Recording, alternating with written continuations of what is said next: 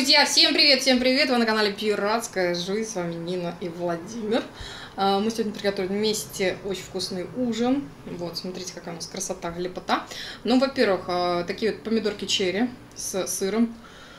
Он лично каждую облизал.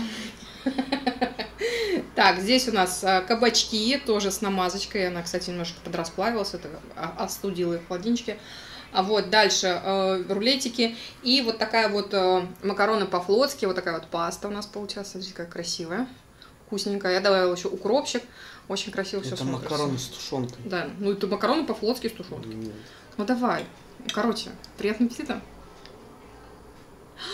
Обмываем наш новый робот-пылесос. Давай. Вот у нас как раз сейчас заряжается. Давай. Эх, бахнем, как говорится. Хорошо. Так, макарошки у нас с пылу жара. Что сначала хотела с одной банкой, а потом подумала лучше с двумя. Так побольше мяса. Вкуснятно. Слушай, добавила укроп мелкорубленый. И сразу блюдо заиграло. Так классно смотрится. В общем, красота, вкуснота. Помидорчики что не берешь? Почему не берешь? Старался. Делал. Ну вот, теперь у нас новый питомец. Новый, так сказать, член семьи. Вот. Сейчас заряжается. И запустим его. Слушай, как хорошо, что можно как-то раз на скорую руку, сразу раз, блюдо второе, третье, четвертое.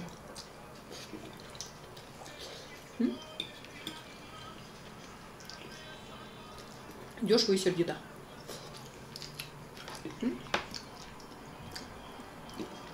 Потыкать. А то что-то фигня какая-то пока. Трешак купленный.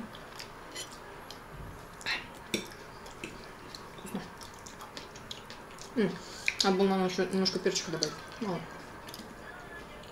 в принципе, вкусно. Итак. Это же время. У меня отец любил время, все. Я теперь тоже время люблю. Передачу. Ну, вот, видишь. А ты хотел съесть. Вот он, на масло. Ну, какая закуска классная получилась. Обалденно. Даже не стала делать никакого салата. Так все полно. Кстати, хорошая тушенка. Как мы с Марти брали. Хорошая. Когда я плохую выбирал. Надо, кстати, будет съездить еще в Смарт. Купить еще тушеночки, макарошков.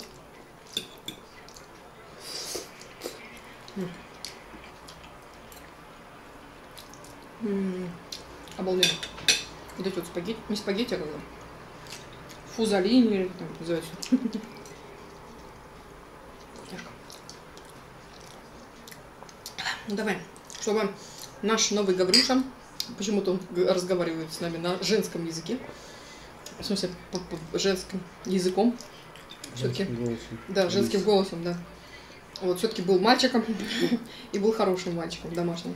Вот, что он все делал. Прям отлично. Я так прикалывал, когда он это, зажигает вот эти вот огонечки.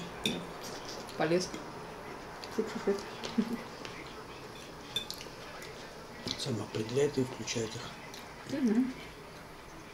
Автоматически. Особенно если ты камеру включаешь и глядишь. Тебе, походу, понравилось это. Включать камеру, да?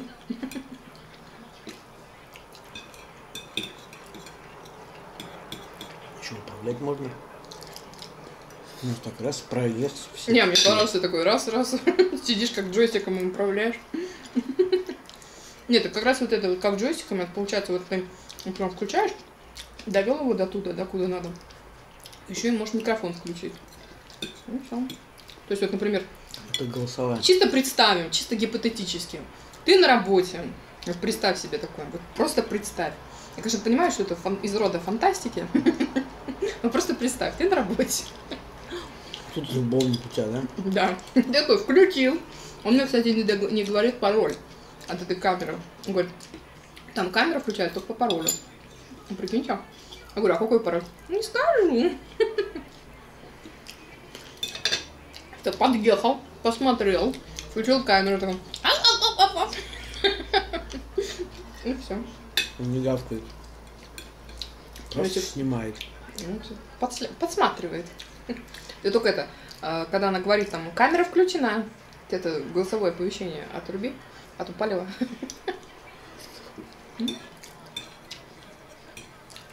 Ну, кстати, прикольно. За домом сидит.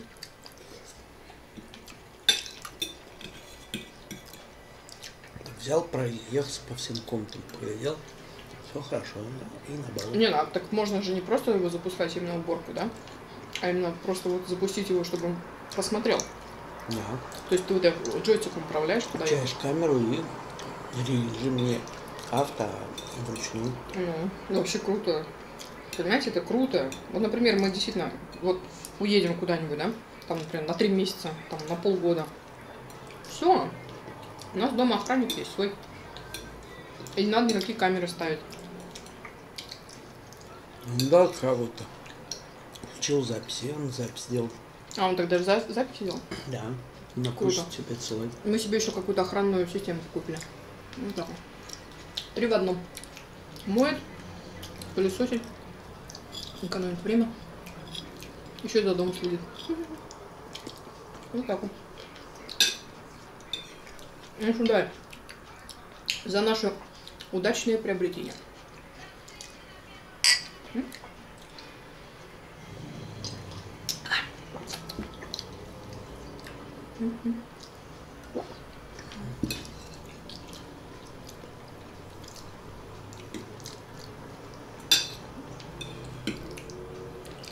Что, как тебе макарошки? Завтра еще есть. На завтра.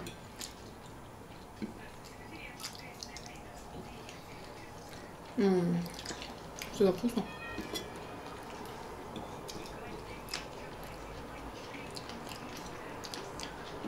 Блин, я хочу на эту выставку съездить. Сейчас немножко это спадет. Наплыв людей. Может быть, сгоняем в Москву на пару дней. Да. Не, ну а что? Я хочу посмотреть эту выставку. Я хочу сходить на ВДНХ. Хочу посмотреть Красную площадь. Да. Кто там не видел? Ничего не видела.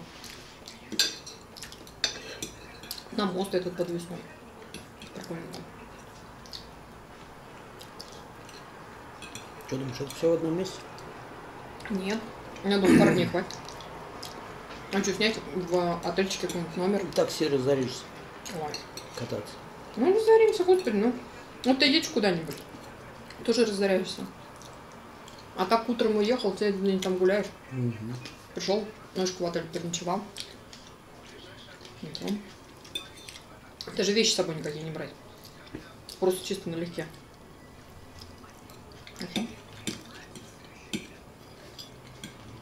А на следующий день вечером уехал. Мне прям хочется на эту выставку. Какая прикольная. Там же технологии, вон какие. Он, кстати, узнать пробить. Мне кажется, она платная. Вход платный. Ну, там в Москве, кстати, много интересных вещей бывает. В принципе, нам недалеко. Хочется какое-то приключение.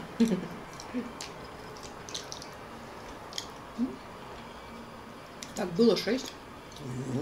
Да? Смотрите, какой кабачочек. Оп-оп-оп. Сейчас всю плиту еще отдраила. Посмотрите, кабачков.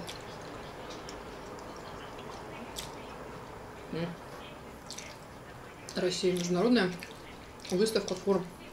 Говорит, полгода, кстати, будет длиться. Я в Дубае хотела. Там тоже какая-то выставка у них была. Классная. Блин, в Дубае не получилось. Там была военная техника. Ой, классно. Нет, я хочу съесть. Ну что, возможно, скоро сгоняем в Москву. Но еще пока не знаю, когда. Может, мы уже там. Я человек легкий на подъем. Хоп-хоп, и все. Там сейчас народу на этой выставке до хрена. И пока только открыли.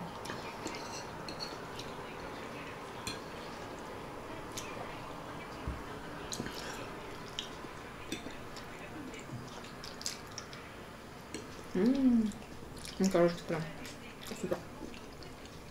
Там ползать. За один день не говорит обойти эту выставку. Да? Да. Ну, значит, на 3 дня поедем.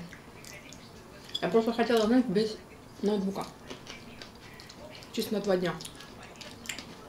Рано утром уехать, там часам 12 быть, погулять до вечера. Ты ешь. Погулять до вечера, переночевать в отеле и потом еще полдня погулять и на поезд обратно. Ну так поэтому. Люди толпами идут. Ну. Влог сейчас открылся. Если бы летом было бы что лучше. Погода хорошая. Летом в Москве там плавало все. Ну. Вот у нас таких выставок не проходит. Точнее проходит, но не так масштабно. У нас вообще ничего не проходит. Потому что никому ничего не надо. Ну, не надо, бывает у нас нормальные. Но крайне редко. Вот в Москве куда ни глянь, постоянно там что одно, то другое. То одна. Москва. Ярмарки какие-то там. С песнями, танцами, плясками. Да, пожалуйста, салфеточку. У нас была ярмарка, ее похерили. Быстро сожрали-то. Голодали. Вот вроде, блин, кажется, вот так легко-легко, да, робот пылесос. А, блин, пока одно, пока второе, пока тут приготовишь все. Закрутилось.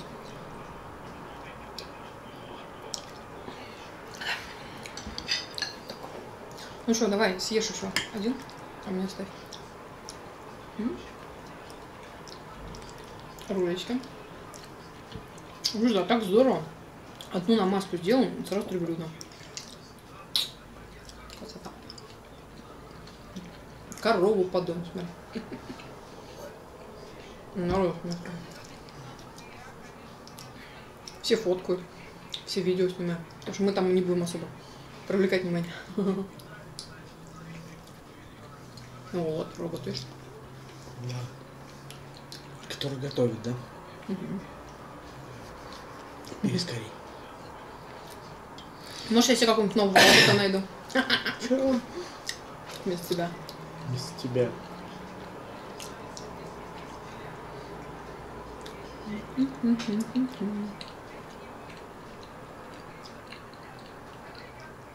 Ну, твой пылесос-то зарядился. А я что? Я что приготовила. Я теперь абсолютно свободно. Хоть весь вечер убирайтесь. А могу сейчас быстренько сейчас суп поднять опять.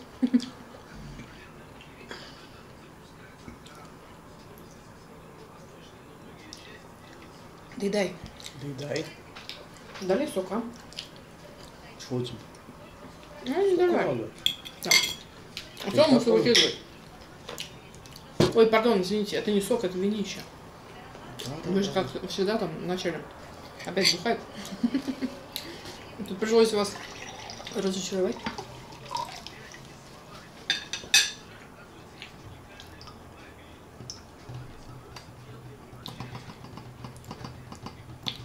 Хоть трясти-то. Трясучка. А то у нас еще с дня рождения все осталось. Надо покупать. Сок, вино. Вино все выпили. Радуйся. Вот сок еще остался. Че вино осталось? J7. Там томатный остался. Забродил уже. Томатный. Не только. Да и дай вот рулетик. Давай. Что я уже объелась. Она вот еще один кабачочек и все. Остальное я должен есть, да? Хочешь ешь, хочешь я уберу. Да. Давай я уберу. Дай. А рулетик? Ой, классный. С укропчиком.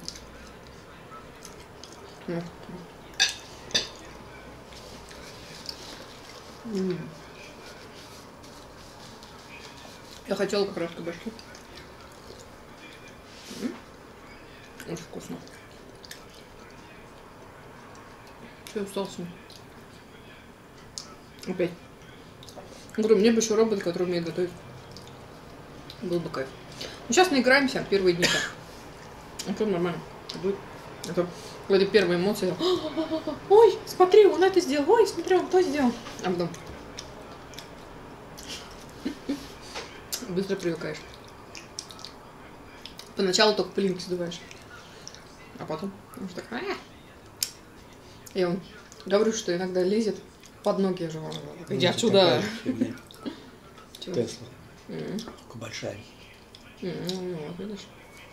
Кстати, в Сочи мне очень понравился вот этот вот Тесла.